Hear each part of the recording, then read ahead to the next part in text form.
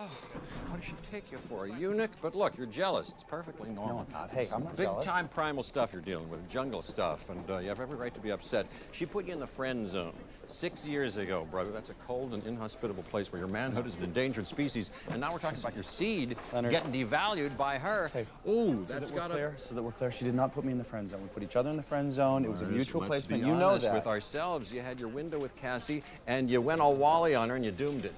What is that even supposed to mean? You shared too much too soon. Quickest way to kill a romance. You got to hide the crazy, at least through the appetizers. Right. I see. So just so that I'm clear, which one of your 3 failed marriages taught you that lesson? All 3, and they're special in various ways. Exactly. So, okay, I appreciate the kind advice, but I'm fine. Are you? Yeah. Are you? Because I still don't know why the hell you emailed me a picture of your armpit. I told you that I thought I had a growth. And was it an armpit? Oh, golly, I hope so.